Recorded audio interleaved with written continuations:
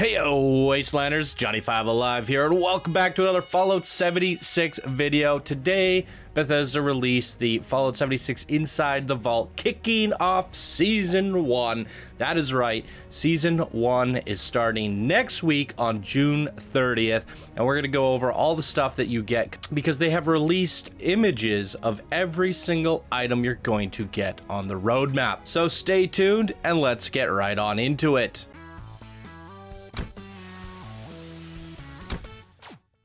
Alright, if you guys want to see the full article, I'll have a link down in the description, but they're basically saying Update 20 arrives on June 30th, and it's going to include the seasons. And they give, we've covered this in the past. Basically, every day you're going to come in and you're going to earn score by doing challenges. And they're going to be the new daily and weekly challenges. So everyone that you mark off is going to add to your score. And every time your score gains EXP, it has a chance to level up, and you can max out at level 100. So basically, every time you get another score, you're going to be able to unlock a new item on the board. And after the first 2 weeks, July 14th, you're going to be able to spend 150 atoms to basically skip a level and progress ahead. So if you want to whale your way out of this and just buy it all, you can do that, but you have to wait 2 weeks. And I'm assuming every day doing all the dailies and the weeklies is only going to get you a set amount. Maybe every day you can gain 1 or 2 levels, and every weekly gets you about 3 or 4. And then maybe every week you can get a certain amount of levels. So you're not going to be able to finish the board game early unless you actually play every single day. So that's pretty much how it works. And then they talked about the rewards. They're adding these new things in called lunch boxes. When you open them up, you get 25% more EXP, and it's going to do that for all of the nearby players. It stacks 4 times, so you and your friends can open up 4 lunch boxes, and you'll get 100% EXP for 1 hour. And it'll also give you other buffs, such as like bonus damage, reduced thirst or hunger, etc., etc. They're also adding in an ammo converter, which is unlocked at rank 5. It allows you to exchange unwanted ammo for ammo you need. The way it works is essentially you cash in your ammo and you get ammo points, and then you convert your ammo points into ammo. But I do think there is a net loss here. So you can't just take, craft 180 5mm rounds and convert it into 180 5.56 rounds. That'd be broken. So in the end of the day, I think you're going to lose ammo by doing this. So if you really want, you're desperate for ammo, it's a good option, but you're better off selling your ammo and then buying the ammo that you need, in my opinion. Vault-Tec supply packages, these are bundles of crafting materials that you're going to get that give you just a little boost of materials. They're going to add in fireworks, which you can shoot up into the sky, which is kind of fun. And then you're going to get a whole bunch of aesthetics, such as the Appalachian Thunder Pipe and the new Atomic Onslaught Power Armor, which is amazing, as well as stuff for your camp rewards. So that's basically the overview. Let's go look at the actual rewards that the entire roadmap has. Okay, so I'll have a link down in the description below. You can see the Legendary Run Season 1 on the actual Bethesda page, and it's pretty cool. I mean, you're unlocking rewards, you're gaining score, you're ranking up, and you're moving across this themed board game over the next 100 days, or 10 weeks this is going to last for. So rank 1, you're getting a Captain Cosmos Legendary Icon, then you get your supply packages, which is going to be more materials, a clean sink, which is rather interesting. It's kind of random. And then because I was looking through it and I didn't see any other stuff, but I just took a quick glimpse, but we're gonna go over it in detail here in the video. An ammo converter, which is actually cool because it's another cool thing for your camp. And then the Ghillie Wood Armor Paint, which is kind of lackluster, because if you played Nuclear Winter, you would have gotten the ghillie suit, which just applies as a costume and it applies over everything. But this one is a little bit better because it applies directly to the wood armor. So I think it looks, I guess, better than the ghillie suit. I'm not exactly sure. I'd have to get in game and compare them. But we'll see this ghillie suit popping up over and over again. And I want to discuss my thoughts and opinions on this first season. And I think there's some good and some bad as well. So you get your lunch boxes, which is 3. So that's a 75% EXP bonus for 1 hour. And if you and all your friends pop it, that's basically, if you're playing with 4 people, everyone's going to get 100% EXP for 3 hours, which isn't bad, but it's not great either. I would much rather have like 10 of these because you'll blow through 3 so quickly before you get more, and it's such a small effect unless you're on a team. So it's kind of a mediocre reward. You get basically an Onslaught Pip-Boy paint, which is just red. But you gotta remember, some of these things costs like a few hundred atoms in the shop, so you're getting quite a bit of atoms overall. Another supply crate, 150 atoms, which, you know, compared to what we were able to get before, it's not a whole lot. So I was actually guesstimating that it would be about 200 atoms, and it's actually less. All right, 11 through 20, 1,000 caps, which is, it's like, okay, sure. Ghillie leather armor paint. So we're seeing the ghillie suit pop up again, but for the leather armor, and it's like, okay, they just reskinned it to a different piece of armor, which is okay, I guess. More supply packs, the wooden bow skin perk card pack, which is, we're getting those every 5 levels anyways. I don't like that we're getting perk card packs because we don't really need them, I guess. Legendary scripts, 100. Again, we're earning those in game. I don't like the fact that they're tying rewards that we get in game to this, because it's like, I've already seen this for my 300-400 hours experience on this game. More lunch boxes, and then here we go, Big Daddy Power Armor paint, the Onslaught T45. So it's a very specific paint, and it's not the best looking, just a little bit of red on the eyes and some gold. But power armor paints usually go for like 800 to 1600 atoms, so it's good value, I guess. And this one's really cool, glow in the dark wallpaper. That's just amazing. Everyone likes a good wallpaper for their settlements, and then another 150 atoms. So far, the only things that are getting me kind of excited is the clean sink, the ammo converter, and the wallpaper. That's probably it that gets me excited. Next, gold bullion.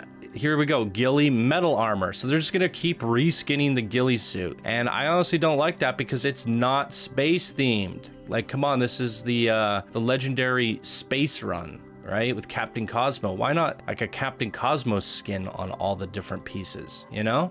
Fireworks, a flying saucer, which you could place in your camp. I like that. So another one for me to get excited about. And then they just keep reusing the power armor paint, but applying it to the T51 now. So I guess by the time you get through this whole roadmap, you're gonna have the ghillie suit and the power armor paint for all of your power armors and different various armor types, which I guess the power armor paint doesn't really look too space themed. It says Onslaught, but it doesn't look too spacey to me. And the ghillie suit has nothing to do with space. So it's kind of a little lackluster, and they're just reusing it. Why not just have a reward that gives you the paint on all power armors? But I guess it is what it is. The ghillie hunting rifle, that actually looks amazing. So I like that. It's something to get excited about if you use the hunting rifle, which most endgame players don't. So that's unfortunate. The fireworks are kind of fun. I like this.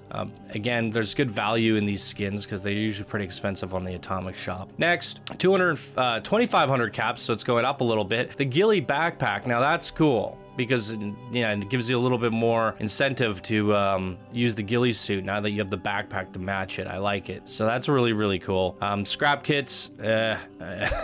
I never like scrap kits. They just allow you to scrap all your stuff. I mean, there's scrapping stations everywhere in this game. Blood Eagle, player icon, okay. The Sheepsquatch plushie, those are great. A lot of people like to try to collect plushies. I just started my plushie collection. I think I have like 3 or 4. I got a lot of catching up to do, so I'm actually excited about that one. And the excavator power armor paint, I actually use the excavator armor, so I like that one. And yeah, so that's really exciting. The ghillie backpack, the plushie, and I guess the power armor paint. Next, all right, gold bullion, 25 only, which doesn't even account to what you do in one daily. Again, rewards that you can earn in game, rewards you can earn in game.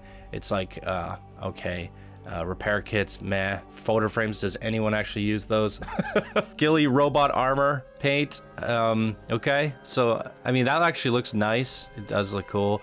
Blood Eagle paint. Again, like Blood Eagle theme, it's not really anything related to the overall legendary run. And then we get the T60 power armor paint as well. Now, the hanging raider cage is for your camp, and I think that's freaking badass. That's really, really cool. I have a place I want to use that, and I think it's gonna look really cool. So yeah, I mean, not the greatest rewards. I'm excited about the tree and the power armor paint, I guess, and the ghillie suit. It's okay. Next, 150 atoms, 50 gold bullion, the ghillie combat armor paint. Now this is the problem with these paints, is you're using an amalgamation of all these different pieces. You know, you might have one combat armor, one leather, blah blah blah, but I guess by the time you beat the whole roadmap, you can skin ghillie onto each one, and you'll have like a unique looking ghillie suit. So that's something, but as you're unlocking them, you're only going to be able to do it on a few pieces, and it's going to be a little bit strange. That's why I wish it was more of like a universal thing. And and then they actually sprinkled in more rewards. Glow-in-the-dark stars and planets wallpaper to go with your other wallpaper. That's an exciting one. And the Onslaught X01 power armor paint, and a dark matter combat rifle, which is pretty cool. I do like the combat rifles in this game, so that's a pretty sick one. So I like that. I like the wallpaper, and that's about it. Next, Ghillie Scout armor paint. That's pretty nice looking too. And the Uncle Sam pose. Yes, we need more poses in the game. Loving that. That's a great one. And fireflies in a jar ceiling lamp. We already got the frog in the jar. Now we can have the fireflies in the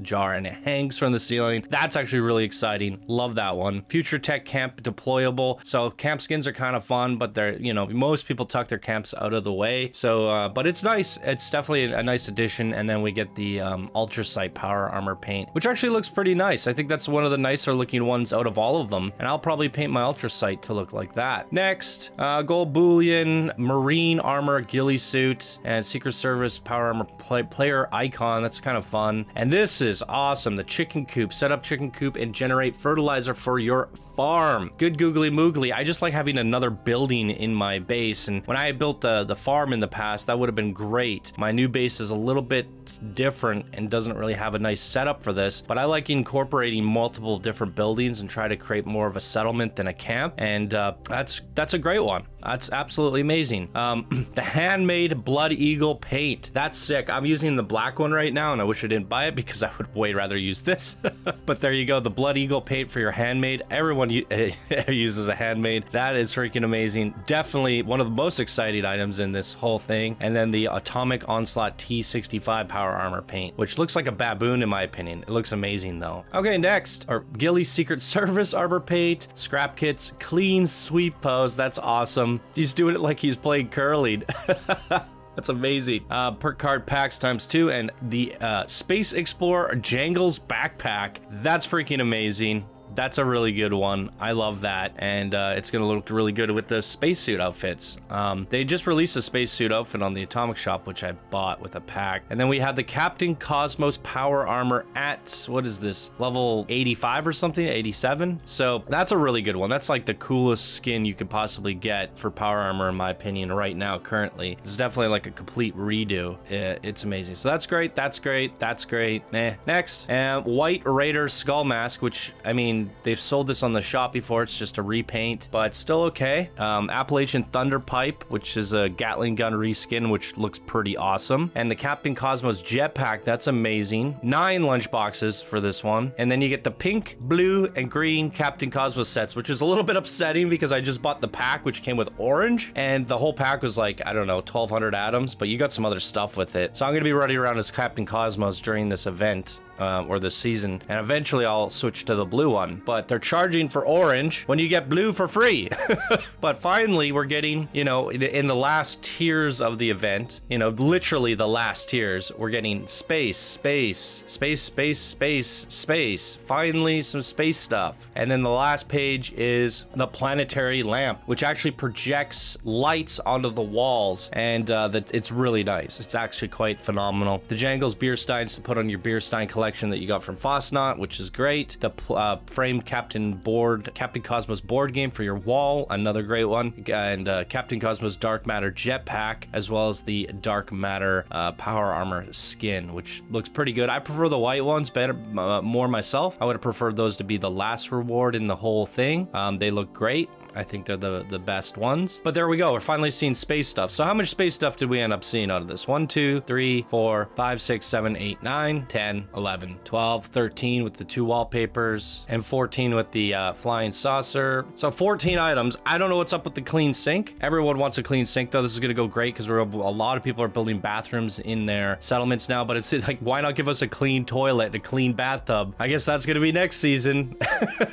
Like, what is the deal with that? I would have liked to see a little bit more camp items like this. Like, they start you off getting the clean sink and you're thinking, oh, there's gonna be more stuff like this. Nope. So 14 space-themed items out of 100 rewards. That's literally 14% of the rewards when this thing is, you know, space-themed. I would have liked to see a lot more in here orientated towards the space game itself. You know, I like the idea of getting some of these costumes like this earlier on, so you, as you're playing the event, you can kind of represent the event and then have like some more epic rewards as you go. The ghillie suit idea should have been saved for some sort of like Wastelander, nuclear winter, I don't know, some different theme, war theme, you know, something like that. It would have worked better somewhere else. And what I would have liked to see in its place is something a little bit more Cosmos related. I'm not a big fan of the ghillie suit, especially because I just grinded nuclear winter to get the ghillie suit, and they're just like, well, can we do, let's just attach this to all the different armor pieces. And it's like, oh, what was the point of grinding out that nuclear winter? Oh boy. So there's a lot of like underwhelming items in here, but I think by playing through the whole thing, you're going to come out with a lot of rewards. Now, I did a little bit of an estimation of what the value was before, and I think that has been reduced a lot looking at what these are, because they're always reskins, but they're the same, just fitted to a different model. So can we really value these at 800 each? I think once you get the whole pack where it allows you to apply it to all the armors, then it's worth 800, right? Because usually when you buy like a reskin power armor paint for like 800 to 1,000, it works for almost all the power armors. And sometimes they're 1,600, but even still, over 3 months, we're losing out the ability to grind 6,000 atoms because you can get 2,000 a month. Is this 6,000 atoms worth of stuff? I don't think it is. So I was super stoked about this whole system. Seeing the rewards now, it's looking a little underwhelming, but there's certain rewards like the wallpaper I must have, this thing I must have, there's, you know, the plushie I must have, the backpack I must have. There's certain rewards in here that I'm like, okay, I need that in my game. The hanging raider cage, the weapon paints, the wallpapers, you know, the fly in the jar. You guys know what I like here, and I'd like to know what you guys like. Leave a comment down below what excites you here, but it definitely feels worth playing for these items. I just think they could have done a little bit better, but maybe the next season they'll do better. I don't know.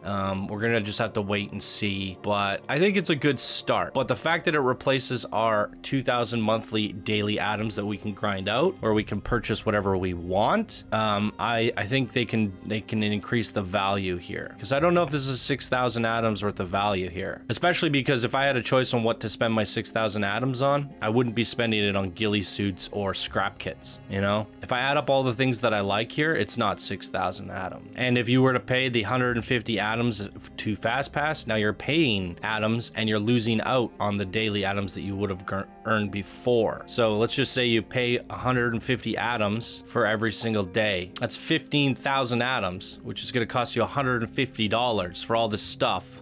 And you're losing out on the 6,000 atoms that you would have earned before. So that's $210 deficit if you bought your way through this and are no longer able to grind atoms. Oh boy. I don't think the value's there compared to what they had before, but I still think it's a fun system. And hopefully they improve on it. Hopefully they make it better. And I do like a lot of the rewards in here. I like at least a dozen plus items in here. We'll have to wait and see how long it takes to grind up the score. If I have to log in and play the game for just a couple hours to get my progress for the day, then it's not too bad. We're just gonna have to wait and see. So there you go, ladies and gentlemen. That's the Legendary Run Season 1 overview. Let me know your thoughts down in the comments below. And for those of you who have subscribed to the channel for Fallout videos, I haven't been posting for the last week, been taking a little bit of a break, but I have a whole bunch of Fallout videos to edit, a bunch of really cool spotlights, my own personal builds, and you know, funny moments and all that stuff. So we're gonna have more Fallout stuff rolling out on the channel over the coming weeks yet again. Just was taking a little bit of a break there, but now with the seasons coming out, we're sure to have more videos rolling out on the channel, so don't worry about that. Be sure to subscribe if you're not already, and if you are, just hang in there. We're gonna have more content rolling out next week. Boom. What did you guys think of the overview here? The Legendary Run. Are you excited about it? Do you think it's lackluster? Are you gonna miss the daily atom grind, or do you prefer this? Let me know your thoughts down below. I'm Johnny5 Alive. Thank you guys for watching, and I will see you in the next video. Bye now.